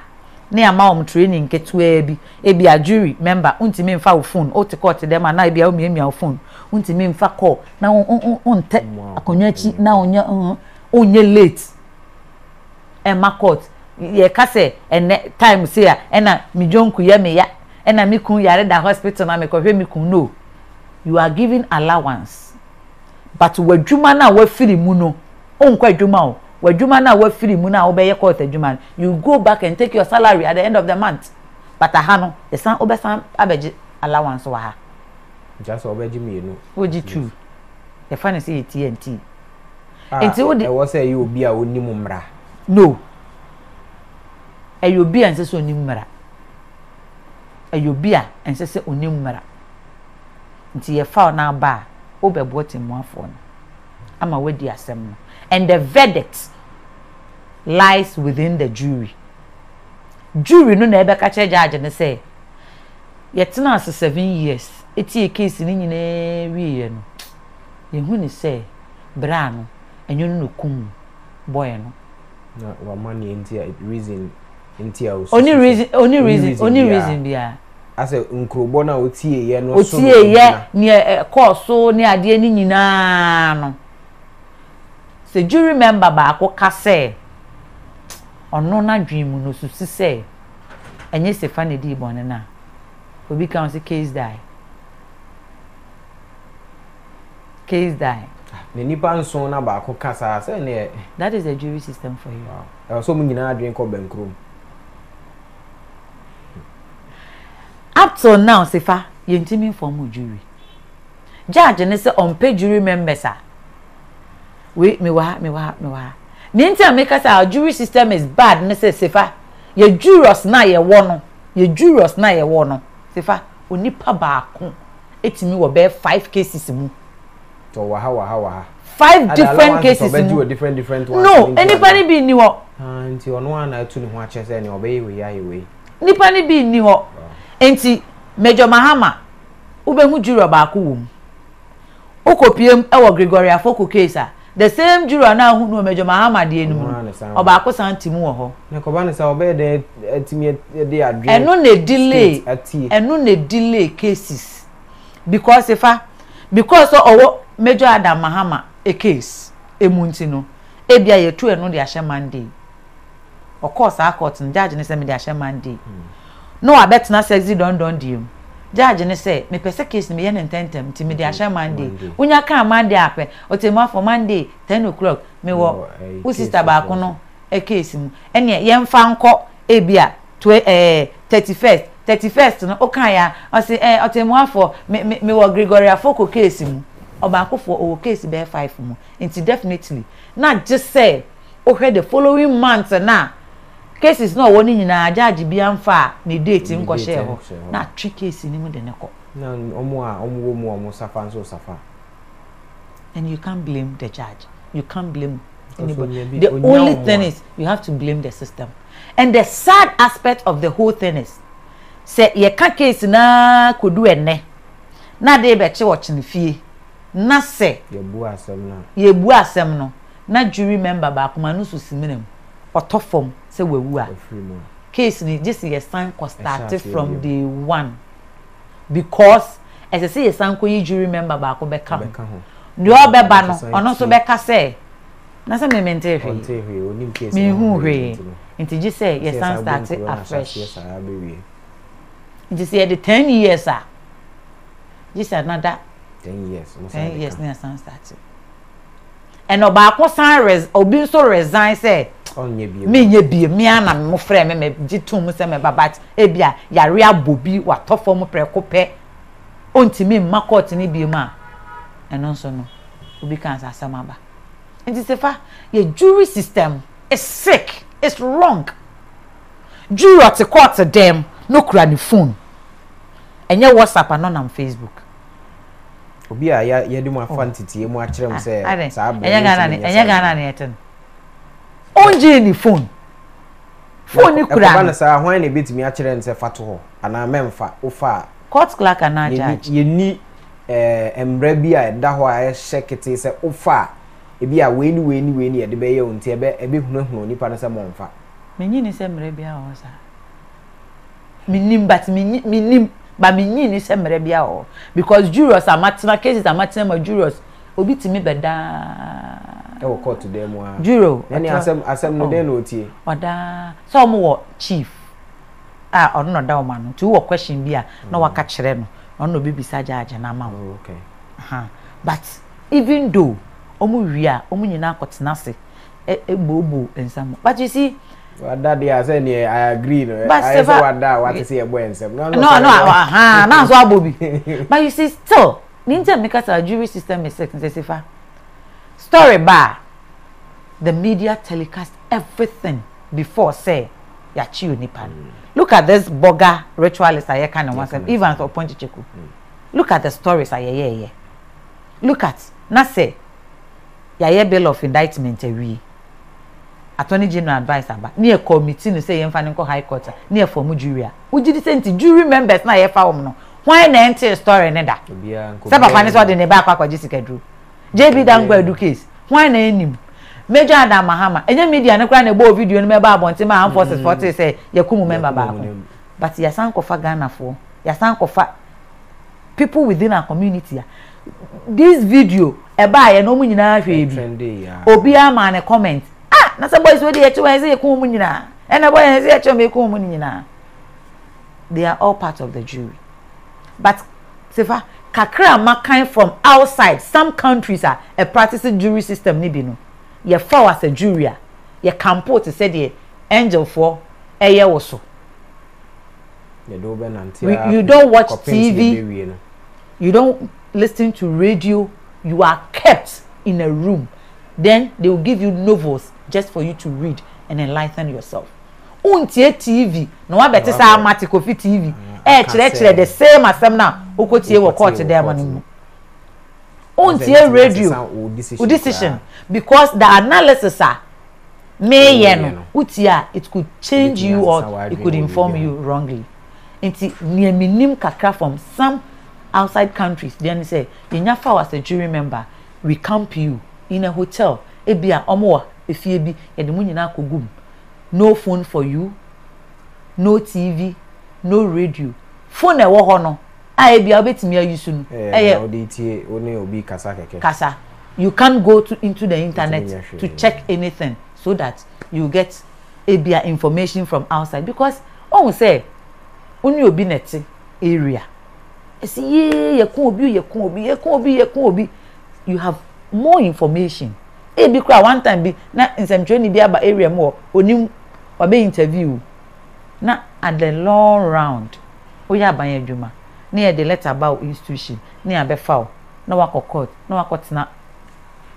as I say a jury member what do you think will happen? That is the reason but in Kolani case in there the fire is sad and the family is boiling family neja omubuefu papa wapa say ye dey question October My birth month. October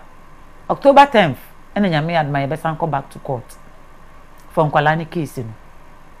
They still go so opposite for any change. Oh my, come. That is it. If you even look at their body, and no na Ishmael Mensa Abdallah papa, or backward to be a no Kwalana knows. Because he could just imagine, say, vanity asia, anka. That is it. Abranti okochucha nipa enam share the fridge.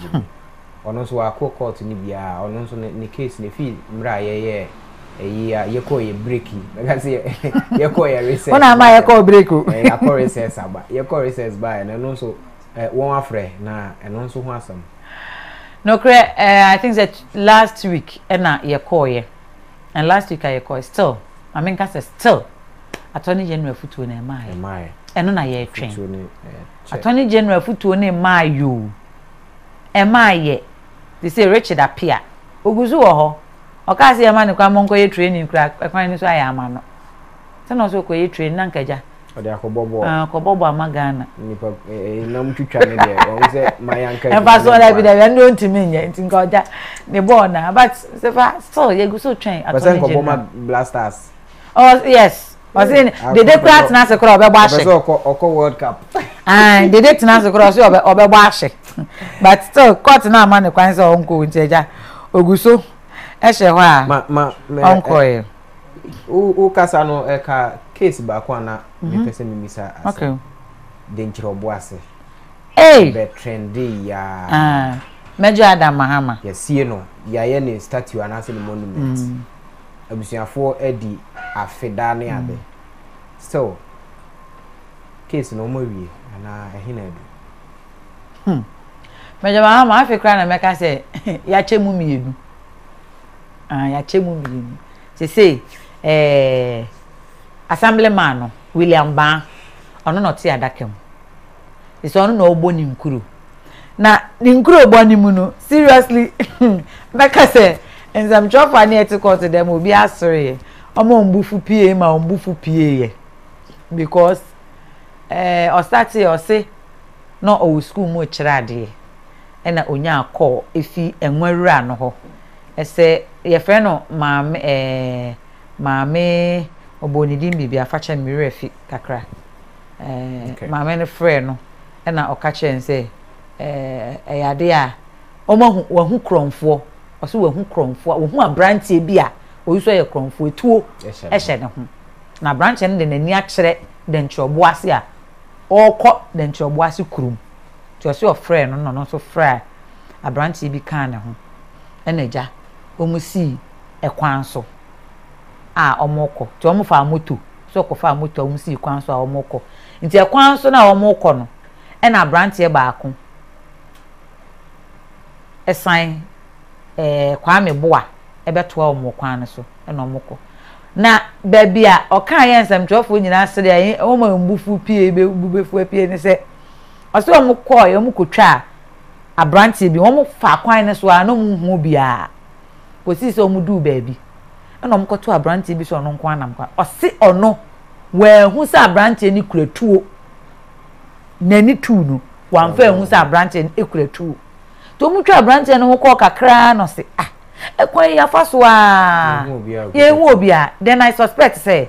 abrantie ya yetwa ne ho to so omtani moto no ye rider na enipa 2 ena net so which is the assembly member ene ya obo na ofa na wo kwan ne so no ena net na chi na no o kire say ebre a eba ne sa no omutwa omo ho ese omo approach Major Adam Mahama na omahwe ebia oma bisa ne se ono na yesusu so ye kromfo na osu moto ni dan ne ho ape ena Major Adam Mahama yi tuo de chone so no se munnim se me so na mobile na metiuti o se hwa na osan tani moto no ene mirika baba ba omo kọ no na guy ba ko no te onu William Ban na chi no nte ho we hu so sa kwa na si form afi moto ni so No, why you do? Omukodu. Se fama menso. Oh, why you do? Omukodu den job ase no. Na mejo ma Adam Mahama no hu ne na. Ono Timoto so. Ne yakunu da kurom ho. Ah. O se on ti ase. Ebia mejo nso. Ono so wa ire duro so. Ebia na omoku dada na omuhia ne saman na esa pampam o mi o. O say omuhun o te se moto ni tani say na e na branch ni yitu e de che ne so. But o so omu twa ne ho no wa hu so kudatu. Ba oba na chi no e no yitu no. O ka che o kada rider ne se da no ho na me bisa papa yi say yes ye hu okronfu obi okudatu. Am rubber kora okudatu. Ibi you or you no be you. There be you. Me chem nya botre. Dey na anti ase. Say twi na nika. We sign nipa no ho. Yes suspect so be a kronfo. Okure. Enye kronfo keke o say armed robber. Enti armed dey na je say okitade a etimi die wu. Thank you. Now one hunu bi say one ho. E na adwi bi ka che o say sign we chi ne ko bisa ne say wo ne kronfo na. Ana. So 10 ye pe. And okronfo alleged okronfo no echi tu won so and no say papa me so na mo ba monsa machi nya sa metutu na che so ono so suspect say no mu amada ne mo moto so de mo so ya okronfo nti o si omukodu kromu hon to dimirika timoto ni so a kodu dan chobo ase omukoye no o se na nipa bebre okromu no say already no ono so afre dia so police for say yes okronfo bi Emma actually cry be from baby or so no akọ police station or reporting because of free police for na police for na mother but okodu na police for no free wo mo no enso wo kurom ho police for na abedu na nipa bebre egu kurom ho e no se den na esi na ese kwai kromfo na ye free o se bra na honorable mua assembly member honorable mua wa mantem no kromfo no ono da ho no enti omhu major kwan no so na otwa ne ho no omko fa baabi omko gina kwan so baabi ana se omko straight to crony no omko to ze eno na ne lawyer na lead no lawyer George Benashaw na lead no ne evidence in chief na oma na o ka say ono sign call police station foforo because no afraid there so police for omo se ye ba omo mada into so sanko police station foforo enti menim se ohunu na ye pointing to kire ne so no ofa baby foforo na ebia mejo nso ekoto enkrofo ni mu na enkrofo ekunu enti ono ni evidence in chief a o ma wie ye enti misiro enconclude o ma wie ye but o kasa wie ye o se mejo pointing to e won so ka che ni se obetinity. But as to say enti ono no ekwan a ye fa so ku Major Adam Mahama no but because to say ono ene ye free no ka kire ne say no na akoye small honorable yes enti ono ye charging with abetment say obua obi na waye nyoye the last time ba me kire say ye free brofu bi inquate offenses okay nti conspiracy abetment preparation to commit bibi bone ya ma ni bone ni wie nti ubu abu ahuna ne achew and attempt to nti we no ne yafa inquate offense anasa o conspire oni obi conspire say mo bedi bone yafa ni inquate offense nti emu ba ko na e dey charge no na o ma aka no ya charge wom ebi with conspiracy na dodo na eye meda bani nyina kura wie medana nti Major Adam Mahama case ni de meka se bebia yedu na fe ni achemu mienu a prosecution ni wie wom case na omo so ye ka so mo open wom defense assembly member na ye number 1 a se se wa open ni defense a wa start boni nkuru nti owie a na fe prosecution no atoto na no so ye bisa ye cross examination friend cross examination na ya cross examine no na no no wa kan na asem no kan no prosecution ni bisa ne nsem wie a na fe the next person aba enhu say nipa 14 so asem na ye ka nti ye be afi ne be frefre obi aba ko sa na papa 18 assembly team so no so kra wa dance fo a no so be frɛ owi a obe frɛ na dance fo say an me wa dance fo edi a dance say me fra aposifo maybe na me school mu kira de e na maami we frɛ me na we frɛ me na yes omo so be frɛ from one ono ana dance fun ti ono be frɛ won say bi omo ye mienu bi omo ye miensa no no so aba omo kan masem wi a na prosecution na cross examination omo wie mo de a na the next person no so aba chinchine doctor na che say yembre na ye ka say ye kra de be but ensem no un say mra agro ye de na ade san ba before me nso me be ye osuboni Yohane pra kwam afi no pani na nkasa after say we the transformation from bacha omumu alangad na Jana Churches das ye ne no e won komotwetwe a eno no Mr. Kofi Admo wani ene be sa ngomotwetwe but watie nsem no eguso a ekoso adwenche de ma hu nsem de bebre agu o mesre wa say YouTube na ahwe me a KOFI TV so bomode an me subscribe no so ma me sanso na yenua amabra kwampofo enra ye ne birthday no we dia wie me ni wie ye se birthday on fa mo ma me cake nso ama bra KOFI ka so obedi ama me but ama me send mo sesi a na eto atwa me phone kura me wa ha o me phone ma fa kura ahwe so amabra kon bra kwampofo ona be kra me number na e ba akope number na e ba akope me send mo sesi a o se me send for WhatsApp se fa be ku me asa mo ma send check o SMS mi hu ye asesu ochiro se fa momo osi momo na me send it ene enra ye ne birthday no yen sha se yen ni na ne KOFI TV so ene ne ye bedi ama birthday no ne obe ama me nyina ye very simple wo KOFI TV so ahwe mo YouTube me subscribe no so ne mi a edo no so ka ho correct me da se na me sha sanso e na hwehwe YouTube ha yi a court nkomo TV yes ko ho sisi a me yen show ama some love we share explanation ama onye obi a na betimi anya saa da agena mai be 2 hours ni na mate ha ye ne twe nkomo cheche say ni ye ne no bibia ya woda na nka ya woda bia but ye call recess meeting unkwa na call recess ye ne amate na ase a on se na ya o cheche nsemu ma o te ase no ebia wo case bi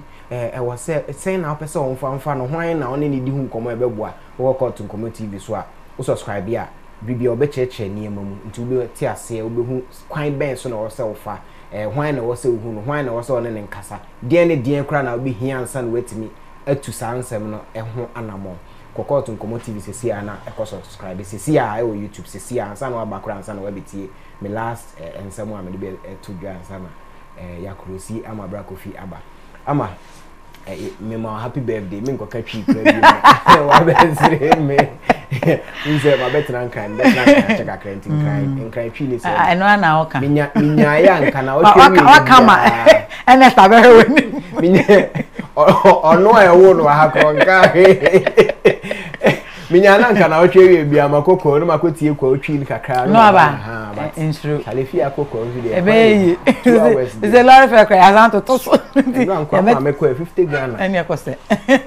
enti medum besi amedin na nasifa we no bra KOFI agbalanga na ye mic na manatna ase ye ni enti me me famisi ana me ncha mpacho bomodi an subscribe ni de hia me pa efi ene kom ye sure say we hu say clear enti bomodi an ye hit quick cry medimusi a medam ase medin ene na nasifa we no me ni menua ba ama abra kwampofo a ono ene KOFI TV ye judge ono KOFI TV ye Supreme Court judge ye High Court ye bibia ye dimusi a medam ase background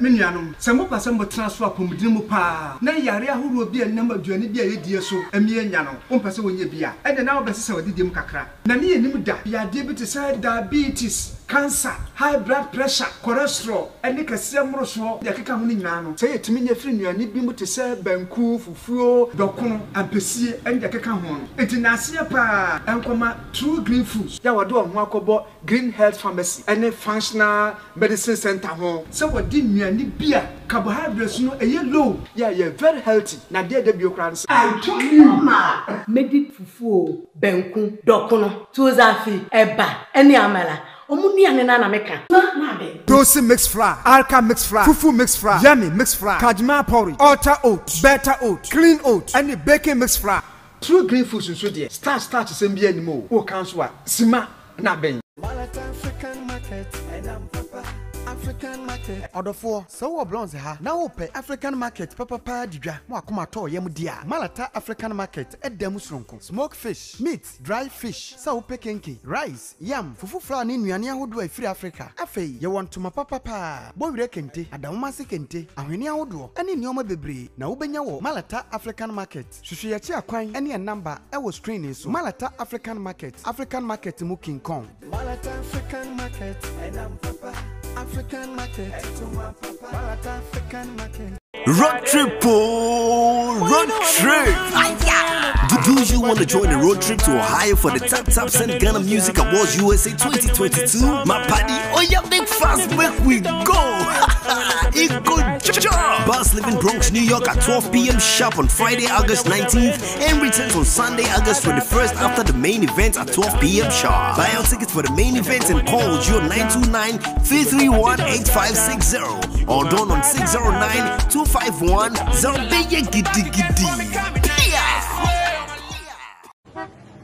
Hey Ko, I need to send money to Kojo. Oh Jack, just tap and send. Saga, me I want to. You want them to charge me e-levy? Massa, there are no e-levy charges when you send money from abroad. And guess what? No e-levy charges too when you cash out. Abu Ziggy, let me tap and send now. Tap na sendi. No e-levy wahala.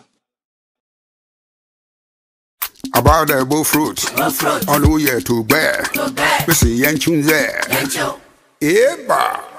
Fancy kakrana fan mix. And ye betty buffaloes. Smakum maybe I ready. And a pa coconut.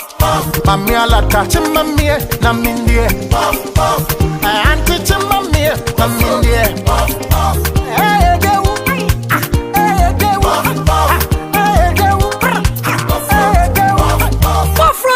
Puff mix. Aye, buffalo, I am mixing that.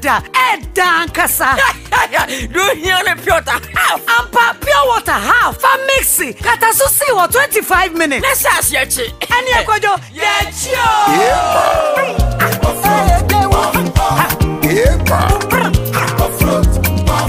Open the door to a for 055-63-000-40. Coop's original buffalo puff mix. One bite is not enough. FDA aji ejwadi nkra to yato. My sister, Mamidufie is a market woman. She's a strong and healthy. My brother, Fibuache, he is mechanic. He's very strong and healthy. My wife, he owns his own store. He's always strong and healthy. My father, is old man. He too, he's always strong. Upon all his age, he's always strong. He went to farm and come back very simply. Me, acrobat. I'm new broadcaster and generous actor. I'm go up and down and I'm always strong. I didn't complain. Have something for our general well-being. Our secret is Kowa Mesa. Kowa Mesa is very good. If you take it, it always helps your body. You are always strong. You are looking healthy without any complaint. Kowa Mesha. Take some, and I know you'll be sing praises because the medicine is true analysis. Kowa Mesha, you will love it. I'm telling you, you love it. For more purchase, call this number. Kowa Mesha, the family secret. This advertisement has been vetted and approved by FDA. At Diaspora Insurance, we understand the importance of dignified send-offs within Ghanaian culture and traditions. We also understand that you want to avoid the double trauma of your family grieving and not having the financial support to cover funeral expenses when you're not around. With our Diaspora Funeral Cash Plan, you can now cover yourself or your family in Ghana or abroad, with no medicals required. Are you too busy to shop? We will shop for you. Rapid also has a luggage delivery service, so you can make that extra luggage and we will deliver at the lowest rate. Locate Rapid Courier on the Spinters Road off the Lekma Road. Rapid Courier, just shop, we deliver. Enjoy.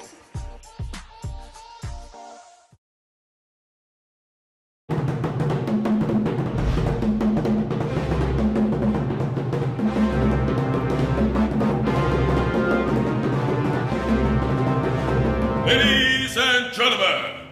the king of electronics, the price slasher,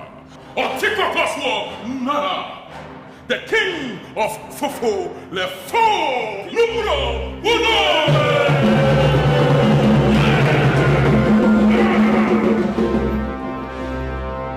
I think it's where anyone in my toy. We are Uncle Electronics. And a human de cat. Nibu de brutal. Such a macho Christ. Yama will see him. Move. Take him away. PM Electronics. Fair price. This is dangerous pricing. I'm the price next year on the cheap in fake products. Take her away.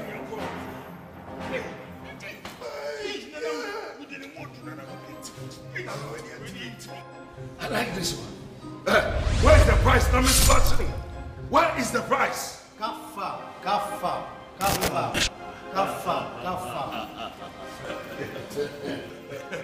Kafa will never cease to amaze me. Oh, yes.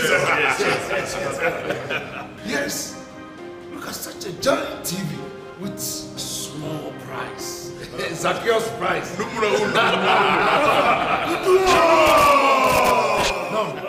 If you never come here, we are better on home appliance. I will Kafa. Because Kafa no. Every day is a Black Friday. Yeah!